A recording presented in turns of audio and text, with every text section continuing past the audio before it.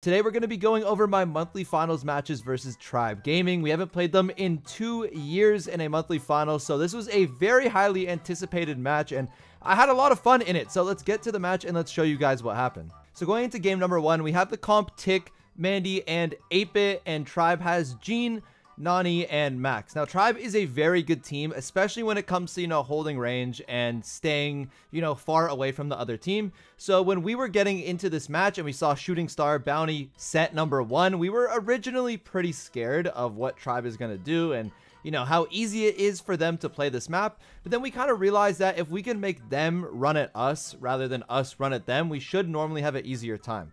So we took 2 passive brawlers. You guys can see we trade kills at the start, but we do have the blue star and we do have the lead right now. And we do get our 8-bit turret. So here we can kind of just set up, sit still, and just do our thing. Mandy in an 8-bit turret is really good. We love doing this 8-bit strat all the time. We do it at Worlds. We did it at LCQ, I think. We did it twice in this monthly final. Not twice against Tribe, but twice in the monthly final. And it's just really good. We just sit here with the damage 8-bit turret, and it's really hard for the opponent team to push us. I mean, we just do a ton of damage. You guys can see right now, Tribe is, I wouldn't say lost, but almost helpless. There's not really anything they can do. We have a Mandy that shoots so far. I don't know how many tiles it is. We have an 8-bit that does an insane amount of damage, and then a Tick that does 1.5k a shot or something like that. It's absolutely ridiculous. So Tribe is doing their very best, but I don't think they have anything to take out our turret, which makes it a really easy game for us. It's 14-2 right now. It doesn't really get any better for them this game. It's just, pretty free win for us. This game is over. They don't get a kill. Let's go into game number 2.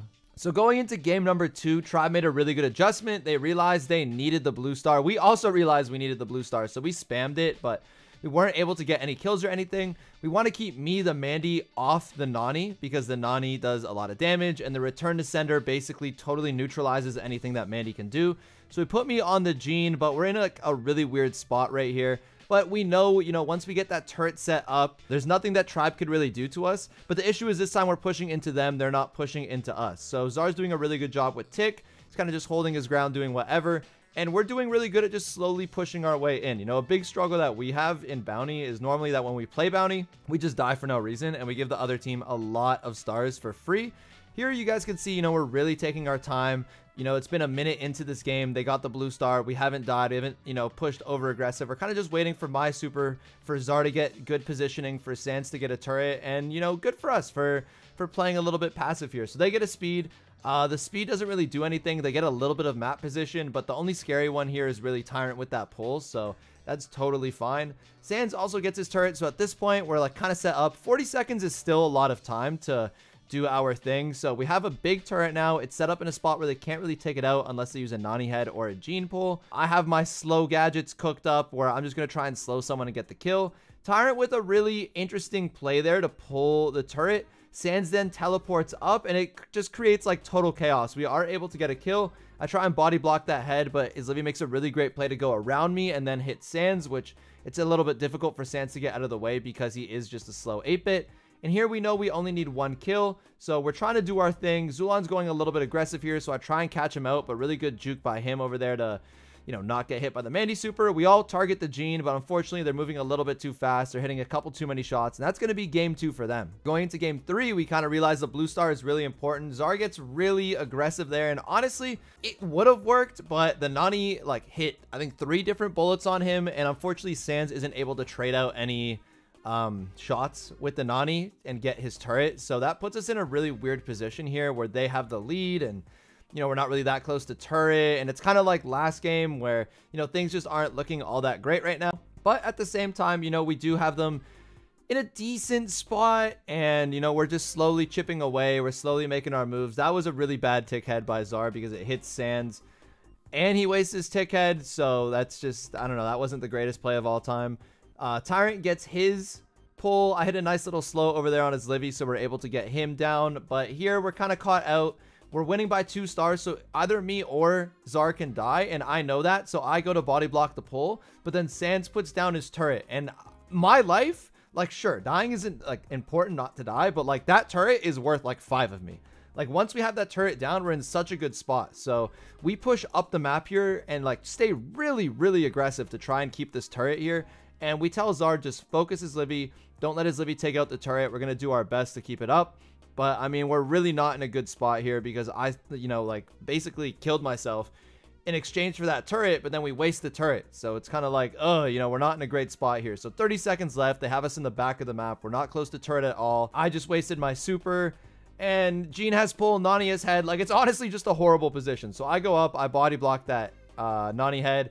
Good body block. Zara uses his tick head really early, and he somehow already gets it back. I don't know how he does, but that makes Tyrant pull. And then this is just a mess. Like, Sans is one shot.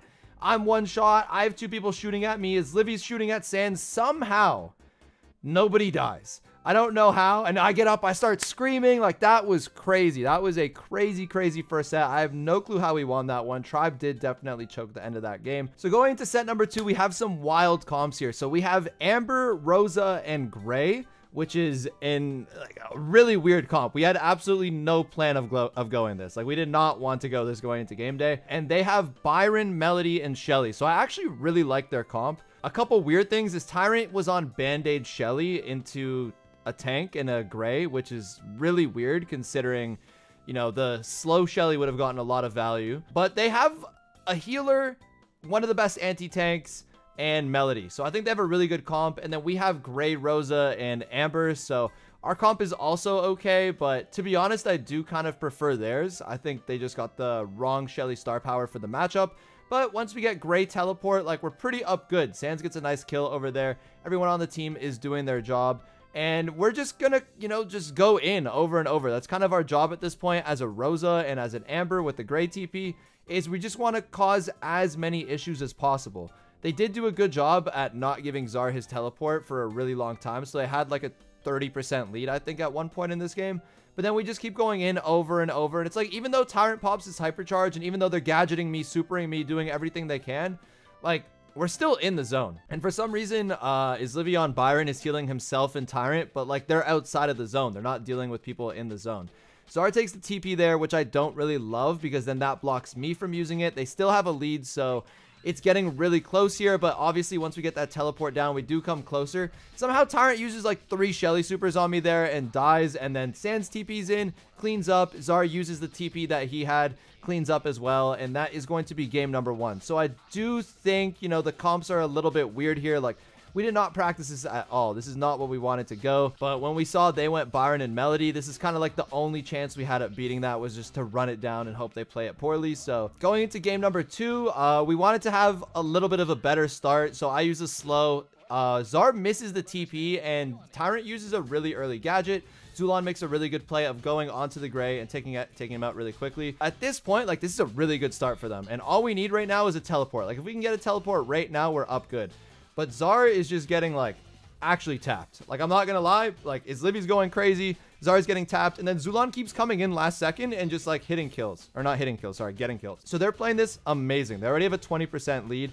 And we have, like, we're not close at all to getting in the zone. They get, like, a 30% lead here. And then we finally get in the zone. We kind of get set up. And now we start to kind of, you know, take it down a little bit and start to wear them down. So I'm on slow Rosa. So I don't know if Sans should necessarily be burning those bushes. But, I mean, he does. I'm going to slow Tyrant over there, which also gets him burnt. And then I use, like, he supered me twice with hypercharge. But I'm just running in his face. Like, it's such a dumb comp. But, like, they can't kill us. Like, unless you're on slow Shelly, there's no way you can get the kill. And honestly, I don't know why they weren't on, or why Tyrant wasn't on slow Shelly, but he chose Band-Aid.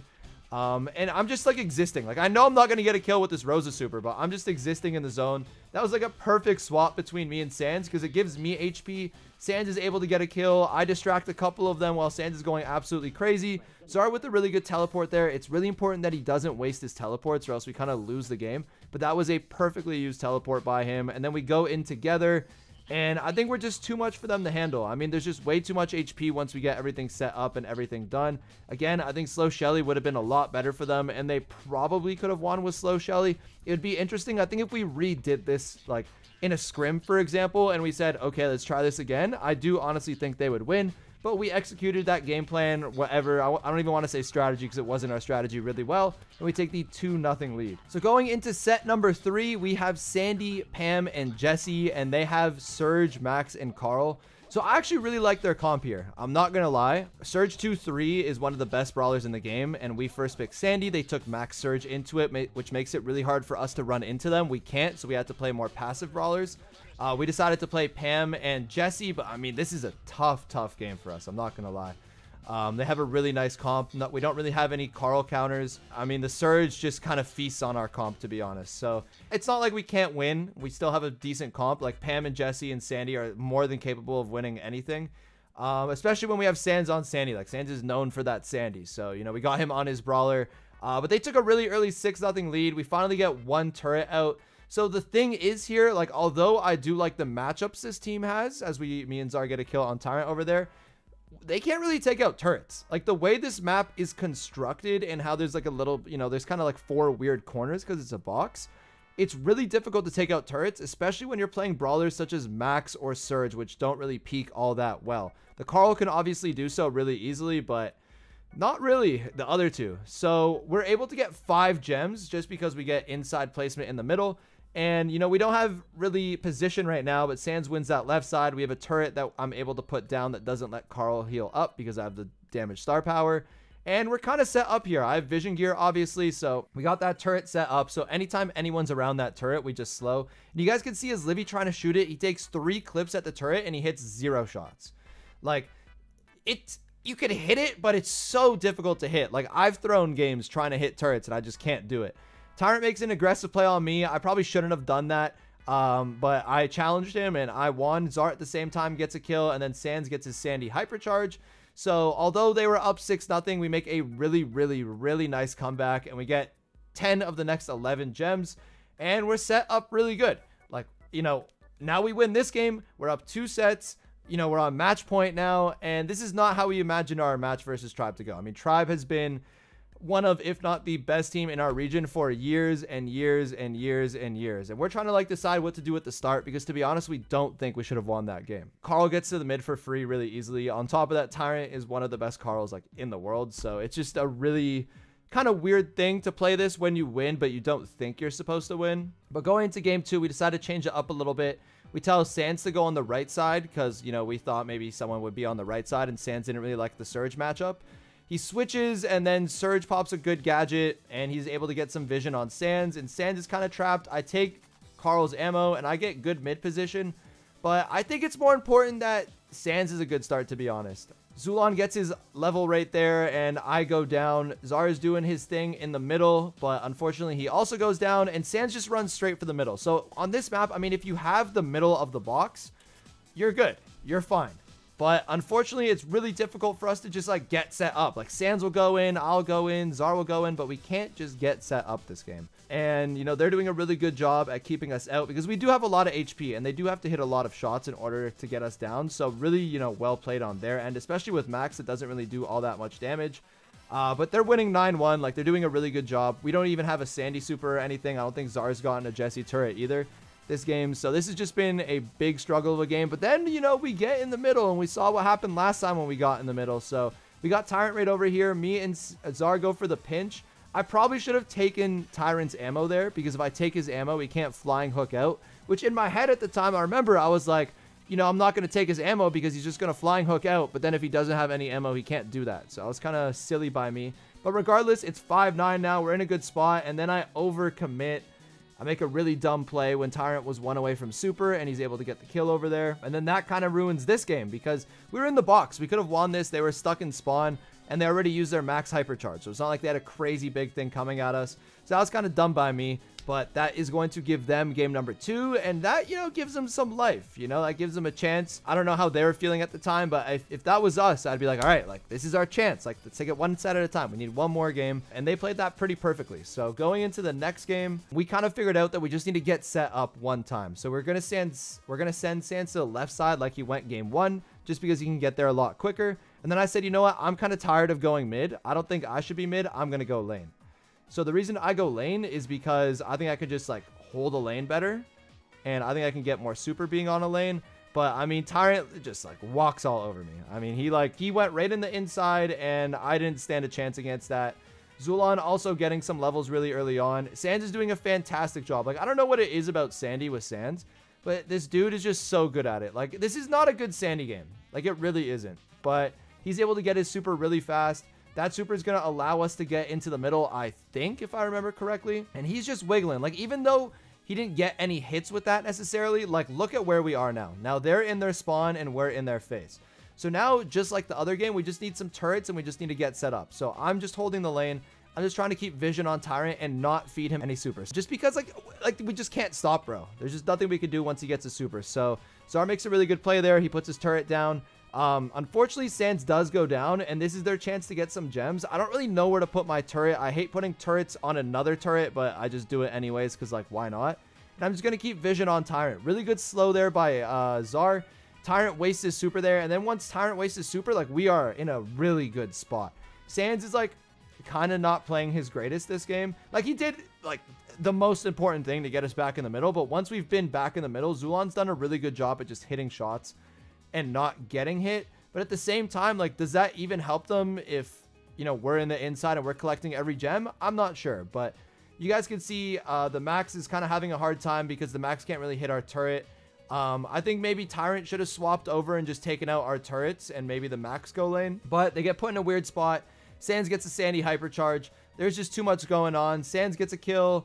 I get a kill. We win. I don't know. And that's the end of it. And that was a really, really, really big match for us. Because if we lost that match, like, we're not making Worlds. Like, it's over.